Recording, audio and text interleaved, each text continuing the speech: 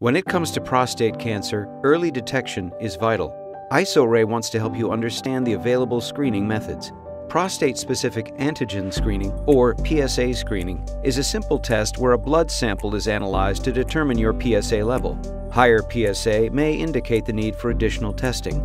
A digital rectal exam, or DRE, is a physical examination of the prostate. Your doctor inserts a lubricated, gloved finger into the rectum to feel for irregularities in shape, size, or texture of the prostate. If a PSA screening or DRE indicates possible prostate cancer, a biopsy can be performed to confirm the diagnosis. A thin needle is inserted into the prostate and a sample is collected and analyzed. If you're diagnosed with prostate cancer, make sure you evaluate all available treatment options, including IsoRay's cesium-131 brachytherapy, to see which is best for you. Learn more at IsoRay.com.